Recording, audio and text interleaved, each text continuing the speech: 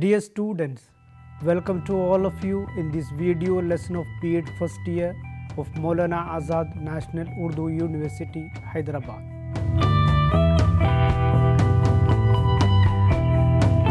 Today, we will have a discussion on grammar translation method, its principles, goals, procedure of teaching, and its merits and demerits of grammar translation method. The three letters I have written here, the abbreviation for these three letters are grammar translation method. The topic is prescribed in the second unit. The name of the unit is different approaches and theories to language learning and teaching.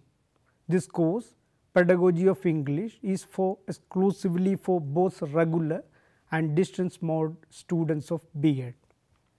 In this video lesson, we will try to find out what is grammar translation method, what are the major principles of grammar translation method, what are the goals of GTM, what are the teaching procedure, and last, merits and demerits of grammar translation method. It is a method, it's an oldest method used to teach second, foreign and classical languages. When I say second language, I mean second language is a language we learn after learning a first language. Let us have an example of a Kerala child. After learning his mother tongue from his home, he leaves his home and he is admitted to the schools. After learning his mother tongue from his home, he is learning second language from his school. That is what the concept of the second language. Shall we go for the concept of foreign language? Foreign language is a language originally from another country than the speaker. Let us have an example for foreign languages. English, for us, it is a foreign language. Classical language, a kind of language that is often ancient and prestigious and is large amount of literature is having in it. For example, Latin and Greek languages are classical languages for foreign countries. As we know, Sanskrit language, it is a classical language for Indian people. GTM was used to teach classical languages, so it is also called classical method. Another name of GTM is classical method. Even nowadays, GTM is used to teach and learn modern languages like French, German and English. Let us have a little history on this method. In a systematic way, it was started in Germany and introduced when British people came to India. J.V. Medinger in 1783 advocated that language was best learned through grammar translation. The German scholar Karl Plod is mostly associated with creating the framework of grammar translation method. The two guys are very behind of grammar translation method, J.V. Medinger and scholar Karl Plod. Now, I will be defining what is grammar translation is all about. This method teaches the meaning of target language, its words, phrases and sentences by translating word for word into mother tongue. What is the definition I have given here? The target language words, phrases, sentences are being translated into mother tongue. This method makes the students to memorize different grammatical rules and large amount of vocabulary in target language. According to Macmillan, even though GTM is often considered as an old method, GTM has a remarkable success in the field of teaching and learning of target language. Let us have an idea on which are the major principles of grammar translation is. A second language can be easily learned through translation. They believe, their philosophy is that once a target language is being translated into mother tongue, it is very easy to learn target languages, words, phrases and sentences.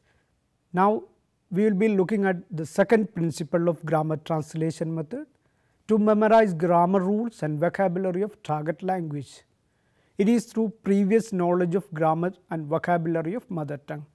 The target language grammar rules and vocabulary of target language will be learned through the help of or by the help of mother tongue knowledge in grammar and vocabulary. Fine. The structure of target language is best learned when compared with mother tongue.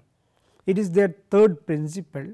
In it, they are telling that when the language is being compared and contrasted with mother tongue, it is easy to learn a language. Deductive method is a major principle of grammar translation method. In deductive method, as we know, the rule will be teaching first, then we will be going with the use of the examples. That is what deductive method is mean by.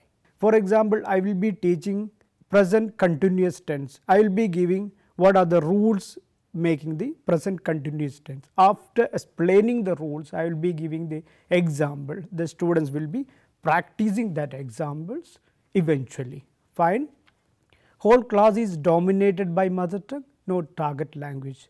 Both teacher as well as students will be using mother tongue confidently. The authority in the classroom is the teacher. The role of the teacher is well defined in this method. He or she dominate and control the class. He is authoritative in his class. The role of the students is well defined. He is a recipient of the knowledge.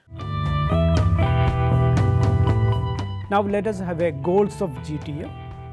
The first goal is to enable the students to read and interpret the literature of target language, to translate classical literature into mother tongue, to have accuracy in writing skill of target language, to help students to read and appreciate foreign language literature. Teaching procedure of grammar translation method. It is absolutely being adopted from the method followed by Lassen-Freeman. Now, we will be looking at what are the teaching procedures suggested by Lassen-Freeman. The whole class will be reading a text written in the target language. That text will be written in the target language. Students translate the passage from the target language into their mother tongue. Students ask the questions and the teacher answers the question in their native language. Students write answers for comprehension questions. Students then translate new words from the target language to their mother tongue. Teacher gives grammar rules and students apply the rule by using the new words. Students memorize vocabulary. Teacher asks the students to tell the grammar rule. Students memorize the rule. Mistakes are corrected by giving the right answers with an example of grammar. Little attention is given to the content of the test. Their concentration for teaching the grammar. Their concentration will not be the content of the test. Now, let us have a little clarity on what are the merits of grammar translation method. When two languages are compared, the ability to comprehend meaning of the abstract words and complex sentence can be improved. When two language sentence, both target language as well as the mother tongue sentences are being compared, it is easy to learn a language. That is the first merit of grammar translation method. Look at the second merit. The focus on understanding literary text will improve reading and writing abilities of students. This method enables students to increase their vocabulary in target language. It saves good amount of time of the student and teachers.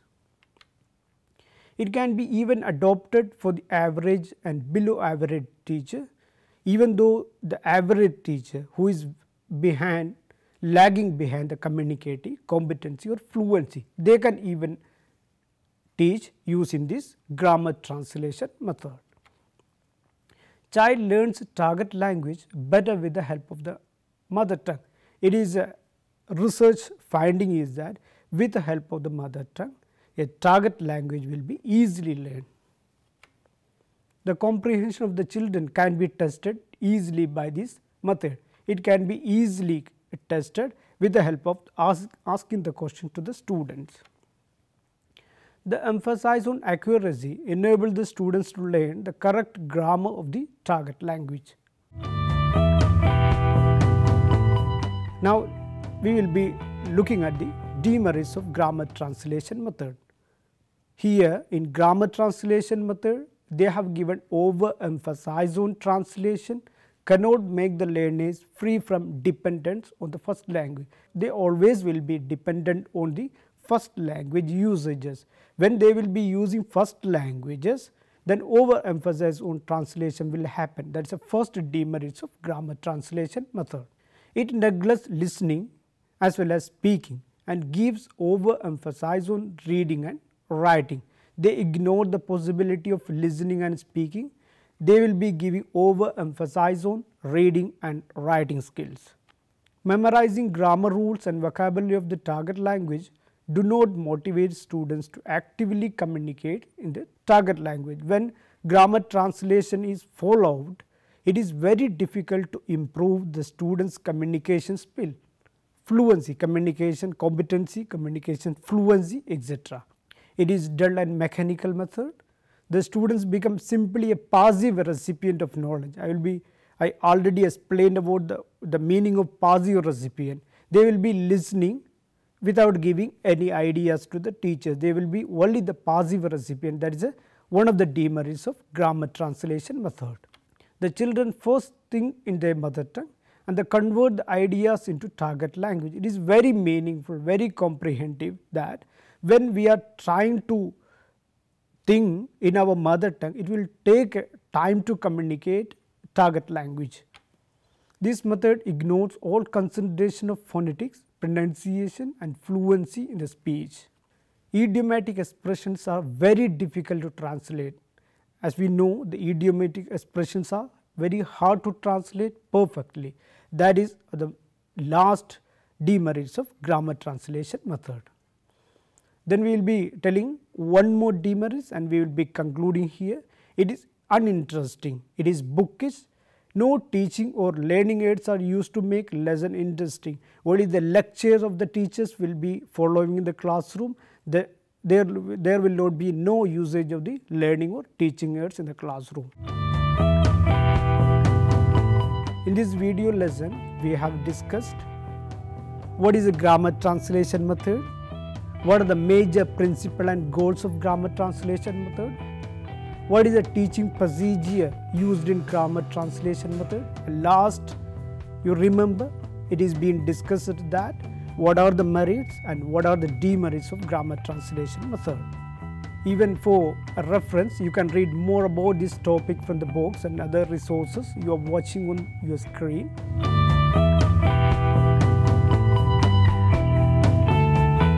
For further details, you can write us on this address. I will be stopping here with an expectation that I will be back with you with another topic. Thank you.